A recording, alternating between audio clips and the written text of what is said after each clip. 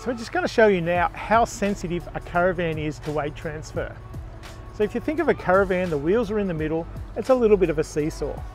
So we're just going to open the door and we'll see that the tow ball weight has actually increased by 1.5 kilos. So all we did was open the door and move the weight of this door forward, and the tow ball weight has gone up 1.5 kilos.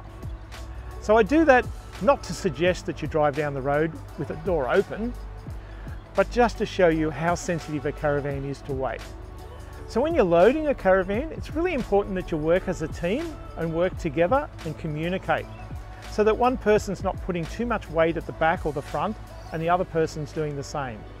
So if you both work as a team, plan how you're going to load your caravan, then you can have a nicely balanced caravan.